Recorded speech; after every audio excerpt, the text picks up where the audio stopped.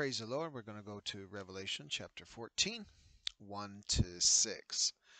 And the topic here is preaching to every nation and kindred and tongue and people. And it says, And I looked, and lo, a lamb stood on the Mount Zion, and with him 144,000 having his Father's name written in their foreheads. And I heard a voice from heaven as the voice of many waters, and as the voice of a great thunder. And I heard the voice of harpers harping with their harps. And they sung as it were a new song before the throne and before the four beasts and the elders. And no man could learn that song but the 144,000 and 4,000, which were redeemed from the earth. These are they which were not defiled with women, for they are virgins. These are they which follow the Lamb whithersoever he goeth. These were redeemed from among men, being the firstfruits unto God and to the Lamb, and in their mouth was found no guile. For they are without fault before the throne of God. And I saw another angel fly in the midst of heaven, having the everlasting gospel to preach unto them that dwell on the earth, and to every nation and kindred and tongue and people.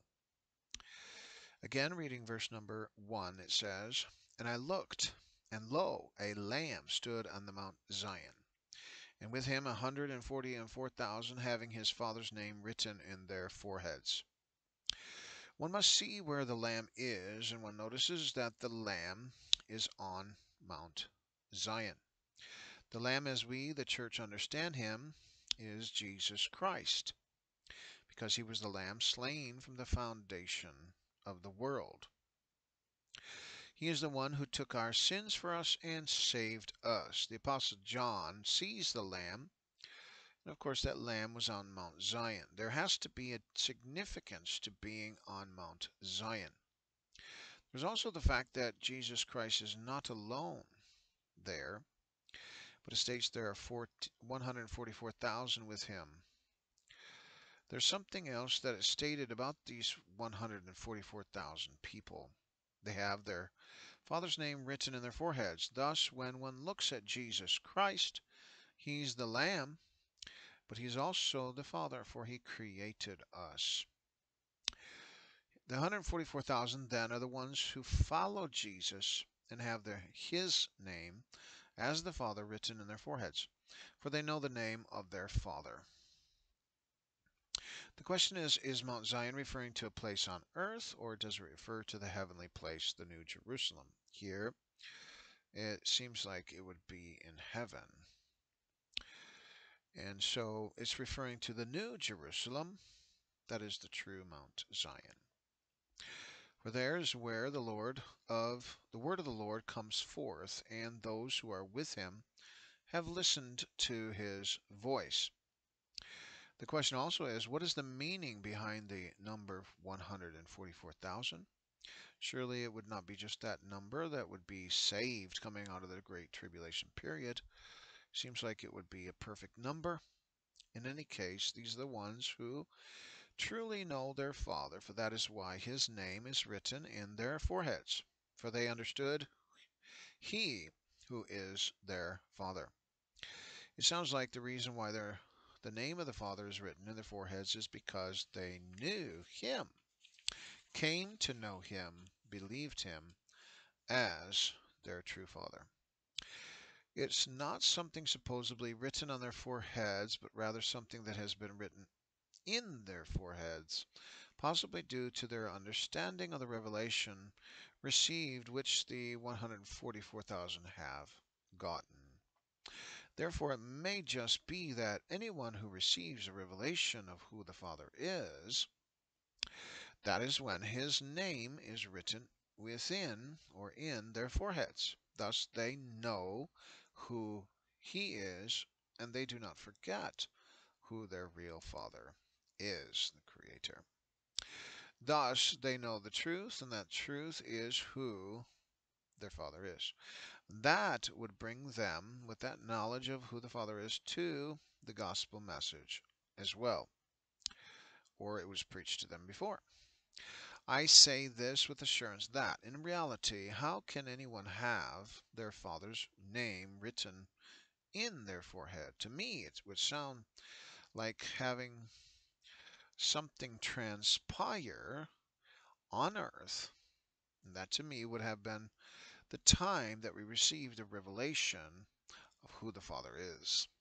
Others may contest that it may have been when we have been baptized in the name of Jesus Christ. Granted, it could be both or one or the other.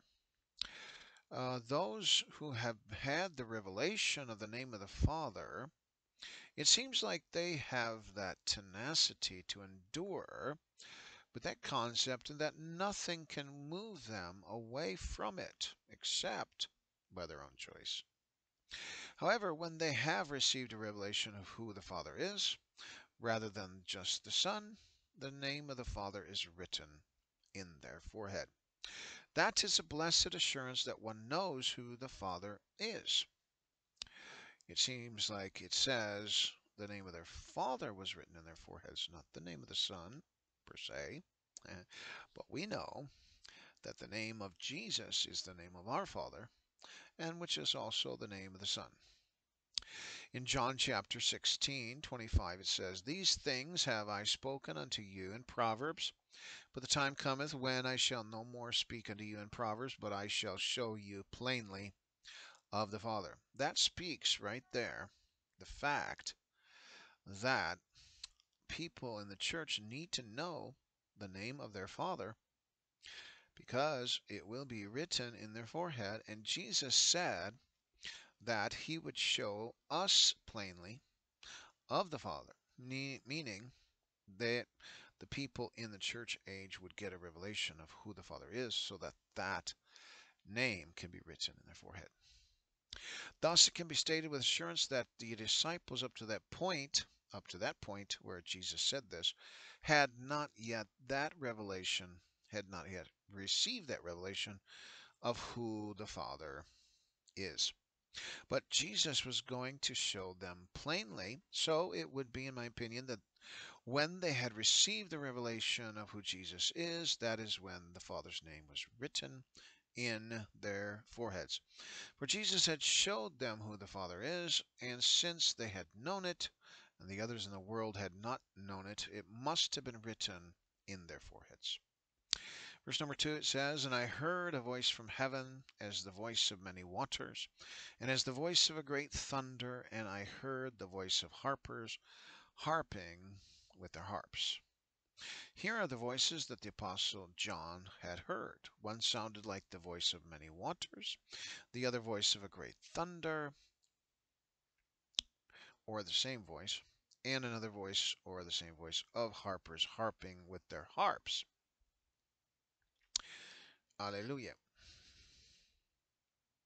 The voice of harpers were harping with their harps, meaning that that musical instrument that was played in John's day and played in the day of King David, the Apostle John was hearing a sound, no doubt, of the really wonderful sound from heaven above. Though today, few people may be playing harps within the church, there are many other musical instruments that are played, such as guitars, the keyboard, and the like.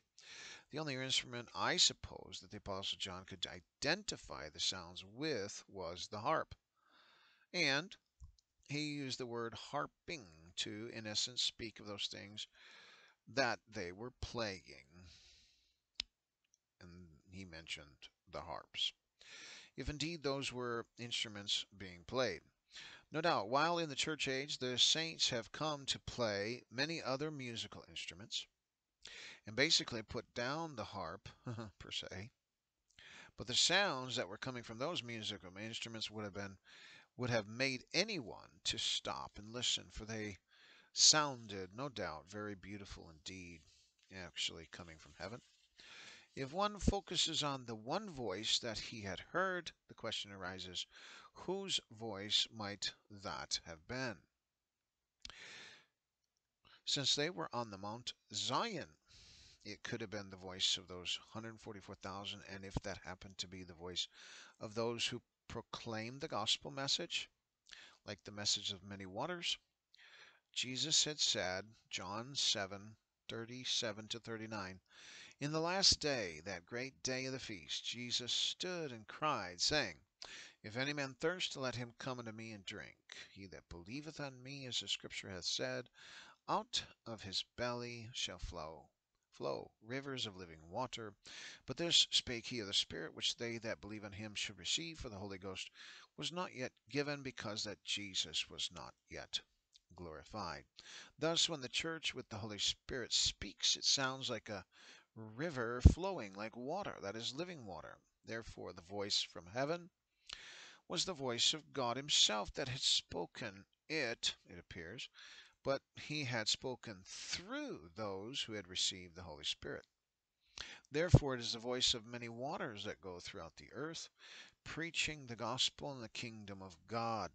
It's no doubt that when the 144,000 had that revelation of who the Father is, and following him, it would lead to the true gospel message, or it would be because of the true gospel message that brings others to have the Father's name written in their foreheads. And so, if you answer the question, who is your Father, or who is your spiritual father, or who is the Father, and if you say specifically a name, that means that you know it must be there. Hallelujah. For me, I know what the Father's name is. I call him Jesus. So it's there. I know. It's no doubt. Then the 144,000 had that revelation of who the Father is and followed him. It would lead to the true gospel, or because of the gospel message that had been preached to them, and they help others have the same effect come upon them, that the Father's name is written in their foreheads. And that would be something permanent, unless, of course, the one decides to turn away from God. Yet it is at that moment that the name of the Father is written in their forehead, that they are known by God, because they have come to the knowledge of who the Father really is. He had heard the voice of a great thunder, that is John. That is, when one looks at the sentence grammatically, it looks as though the one voice that he had heard was the voice of many waters. But also that same voice was as the voice of a great thunder. When the Apostle John, though, says he had heard a voice, that is, he had heard a sound, it was as though he had heard a sound of many, that is, waters. And from that same voice came a thunder. The thunder is that which is loud, and that which many can hear it similarly. Again, or similar again to someone that may be preaching, a sound that speaks forth the word, the will of God, the true sound of the voice of God speaks for him on the earth. And in all reality, those that have their Father's name written in their foreheads are the ones who are testifying who Jesus is, and they speak of him, ministering to others who accept him, get his name also placed in their foreheads. It's because from them comes that same revelation when they're willing to receive and believe the truth. Then the sound of many harpers are harping with their harps. Verse number 3 says, and they sung as it were a new song before the throne, and before the four beasts and the elders, and no man could learn that song but the 144,000 which were redeemed from the earth. Thus here it indicates where they were. They were in heaven, for they were singing before the throne of God. Then the next question might be, then, did they get the name of the Father written upon them in heaven or on earth? I believe it would be on earth, and I do believe it was when they received a revelation of the Father. Since they are on Mount Zion, it follows that Mount Zion is in heaven rather than on earth. One can say that during the time of the law of Moses, the law was brought forth from God on Mount Sinai, but then later the temple was built. God dwelt there.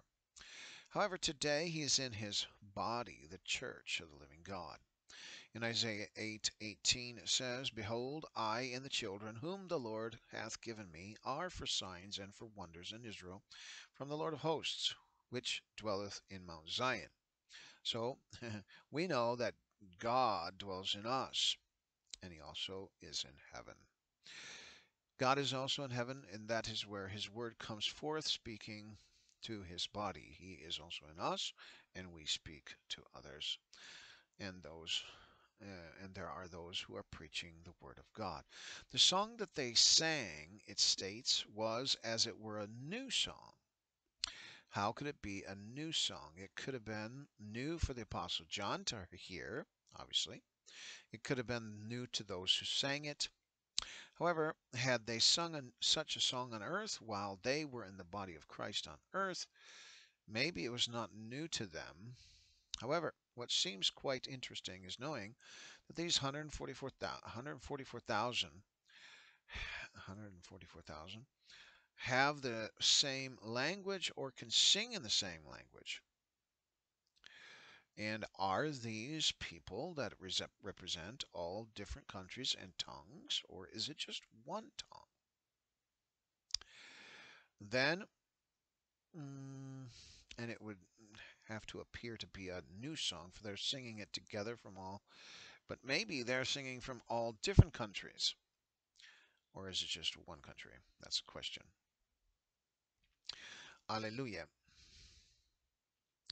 It stated that no one could learn that song but the 144,000. Was it because they had received the gift of the Holy Spirit, and the Holy Spirit is the one that guiding them to sing it, and the others without the Holy Spirit are not able to learn it? These are questions. They were redeemed from the earth because, no doubt, of what Jesus Christ had done for them, and, of course, for us, the body of Christ. Verse 4 says, These are they which were not defiled with women, for they are virgins. As in Matthew, where it speaks of virgins, these were referring to the body of Christ, or those who were in the church. It's not referring to just women, per se, but men too, that are in the body of Christ. It could be represented as a particular church body or individuals therein, for there were 5 ready, 5 that were not ready, the wise and the foolish virgins. Being defiled with women seems to lead to one to believe that may be referring to false doctrine. Hence, they were not defiled with that false doctrine, but they were virgins, that is, they were preaching the truth of the gospel, not allowing themselves to become tainted with a false doctrine. And it says, These are they which follow the Lamb whithersoever he goeth. Because also the Father's name is written in their forehead, so they know who Jesus is, who God is. These were redeemed from among men, being the firstfruits unto God and to the Lamb. Because they followed the Lamb, they knew his voice. In fact, one could say that is how they were brought to heaven, by the voice of the Lamb calling for them to come up, first into the clouds, then to be with him forever. If that happened at the rapture, that's of course. Yet the question may be asked, how is it that they follow the Lamb, since he is not visible, per se, with their own eyes, or our own eyes, unless we see him in a vision? And how is it that all of those who are in the church can follow him, since he is the only one? Amen. No doubt this must refer to the Spirit of God. Following or being led by the Spirit of God is the way to follow the Lamb. Because one has followed the Spirit of God's lead, that same person or group of people have listened to the preaching of the Word of God and have come to that knowledge of who Jesus Christ really is. Because they've had a revelation of who he is, and they continue in their quest to follow the Spirit's leading to do what he wants. This part is where it refers being redeemed from among men, because they were following the Spirit's call and lead. Of course, the Spirit would lead people to come to Him, and in so doing, it would lead people to be redeemed by repenting, being baptized in the name of Jesus, and receiving the Holy Spirit. That's being led. The first fruits unto God and to the Lamb sounds like the first ones who came into the faith of Jesus Christ. Though it would seem that since this is revelation, it refers to the time which is to come. But the first fruit sounds like it were those who came into the faith first by following Jesus Christ. Those first fruits would seemingly be those of the nation of Israel, because it was first preached unto them in Jerusalem, then expanding throughout Israel and on to other nations. Thus, the first part may refer to those that were converted in Israel till the time that Israel was no longer a nation, per se, or those who came into the faith before other nations did, or at least one particular nation, the nation of Israel, and then later on other nations came in. So they were counted as the first fruits unto God, that is the nation of Israel, Jews. Verse 5 says, And in their mouth was found no guile, for they are without fault before the throne of God. This had to come about, no doubt, because the blood of Jesus Christ to cleanse them from all iniquity and sins, as He has done for us. Therefore, it was not just their mouth that was cleansed, but it was their entire souls, since it states that for they are without fault before the throne of God. The only way for them to be without fault is for them to have repented, baptized in Jesus' name, and filled with the Holy Spirit. However, why then must it make mention of their mouths? Truly, the Holy Spirit, upon entering a human life, becomes Lord even of that person's mouth. For the person is uttering other tongues led by the Spirit of God. Thus, this is also part of that which one can say the person is being led by the Spirit. For when one speaks in tongues, one is being led by the Spirit in what a person utters. That's also said in Acts chapter 2 and verse number 4. In fact, I'll just go there. It says in Acts chapter 2 and verse number 4, it says,